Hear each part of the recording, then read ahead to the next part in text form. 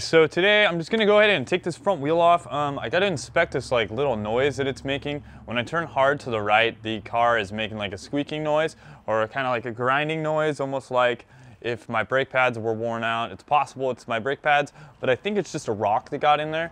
So I'm gonna go ahead and take the wheel off, and I'll just kind of show you guys how to inspect your brake pads, inspect your brakes, and that sort of thing, and see what's basically going on with this thing. So let's jack it up, take that wheel off, and see what's up. All right, so real quick, what we'll do is we'll go ahead and just break these bolts loose, these lug nuts. You always want to break them loose before you have the car off the ground. Let's take those off real quick, and then we'll jack up the car.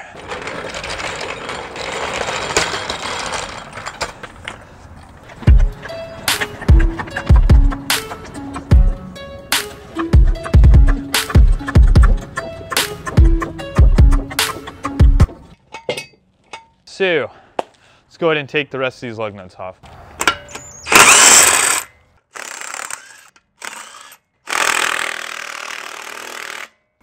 That one don't like me. Uh-oh. That's not good. Why do I feel like... Shit. Well, I feel like I'm gonna be needing to get a new wheel stud here in about 10 minutes. Let's find out. Yeah, this is gonna snap off. And there it goes. So, first time I broke a wheel stud on one of these. I know, from what I've heard, it's kind of a common occurrence. I may have over-torqued it last time I was out at the autocross, so it's probably why it happened. But now I gotta go get a new bolt, so that kind of sucks. So I guess I'll be showing you guys how to replace that as well. So we're gonna go ahead and take off this back little bolt right here. Let us get in there. So I think something might be stuck behind this little guard though, so kind of figure out what we got in there. So I'm not sure if we're gonna be able to see it right here, but I can actually see right down in there. Ah, you see that? Where is it? There it is. You see that little piece right there? Kind of the corner. Barely see it right there. That's the rock, so it's caught in between there. I know it's kind of hard for you guys to see, but if you can see the light coming through a little bit, see that little piece right there? That's what I got to knock out. So as soon as I knock that out, that should take care of the issue. It's not going to take care of is this broken wheel stud, so I'm going to have to replace that, which is kind of a bummer. Okay guys, so now what I'm going to do is I'm going to grab this 14mm wrench. I'm going to loosen up the brake caliper bolts. So those are right here on the back side of the brake calipers. There should be two of them, so there's one at the top, one at the bottom. What that's going to do is allow the brake caliper, this whole piece, this whole assembly, is going to pop off. Now this is how you change pads out on these cars, so it's a really simple process. So just kind of set those aside. Those are what the bolts look like. So I mean, they're decently small bolt. They don't go completely all the way through. Now you can grab the whole caliper, and you should just be able to pull that off. Now when you do that, you can set that over on your lower A-arm. Then we can inspect the brake pads while we're down here, just kind of see how they're doing. This is actually the first time I've taken a look at these on this car. So, all right, so you can see they still have quite a bit of bite left on them. Back pad, that's how this one looks. Worn down a little bit more, but you can still see it's got quite a bit of pad material left on it still. So, you know, I'll just set that one on the back side here.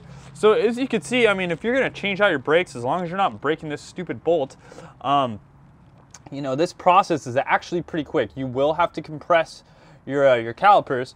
And I didn't even know this, but these actually are a 2-pot caliper stock on the WRX. So I wasn't even aware of that. Never really looked at it. So, I mean, that's good. You're better than your single pot. Just gonna look at this a little bit more. I have another little like rock thing right here. Get that out of there.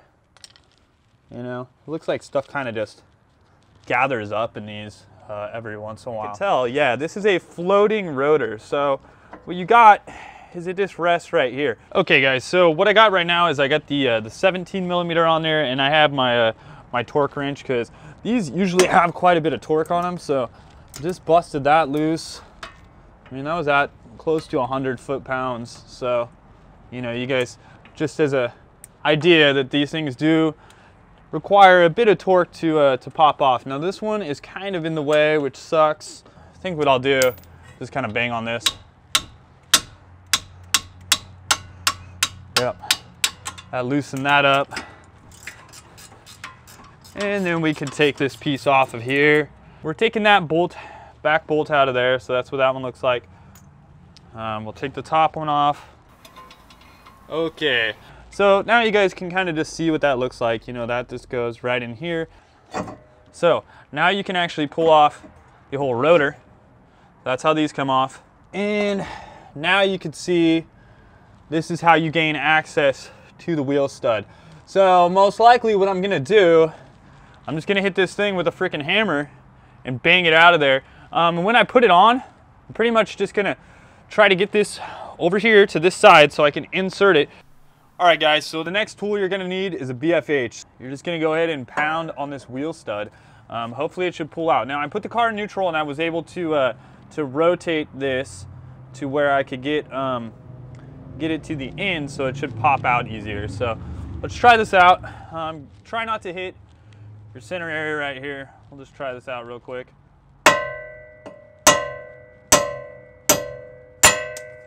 Your wheel stud right there. You can see these are where the grooved areas are, so that's how it grips in. So what we're gonna do now is, I guess I gotta go run to the auto parts store, and I gotta go grab another one of these, and then I will reinstall it. It's scooter time. Let's jump on this bad boy. It's actually been a while since I've driven this thing, so. Oh, didn't like that gas right away. Warm up a little bit.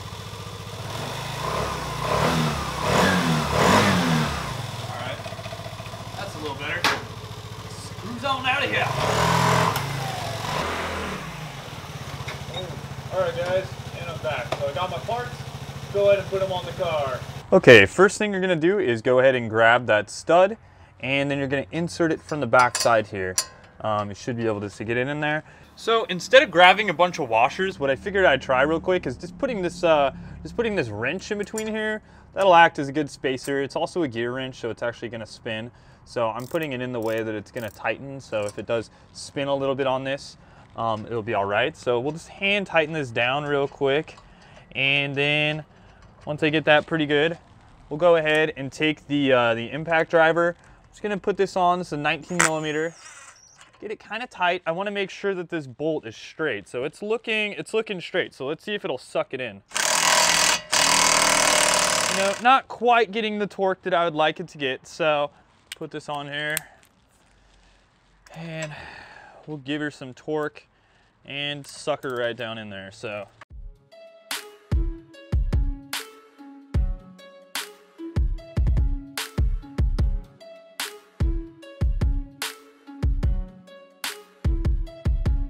we'll go ahead and loosen that up. Now it might have put some little grooves, put a little bit of marks on there. Not the end of the world, no big deal. But it should go on just fine. So let's go back. We'll check this out. Just kind of look around. When I torque this one down, you know, there shouldn't really be any issues. Length overall, this one is a tad longer, this replacement one. So we're just gonna go in reverse order of what we did before. So first off, we're just gonna go ahead and put our rotor back on. Now we can go ahead and grab this bracket, grab the 2 bolts, and thread them on in there.